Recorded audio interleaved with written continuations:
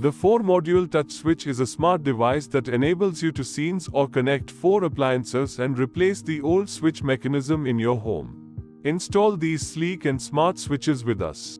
After opening the switchboard, identify the neutral and phase wires of the appliances in the switchboard. Separate the top panel from the bottom of the premium touch glass switch and keep it aside. Connect the phase wire to the position marked L in and the neutral wire to the position marked N on the device. Now connect the load wires of the appliances to the positions marked L1, L2, L3 and L4. Turn on the power to check whether the wires are connected successfully.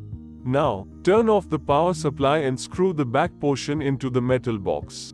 After you are done adding the top plate to the switch, you can turn on the power supply to see if the product is installed successfully.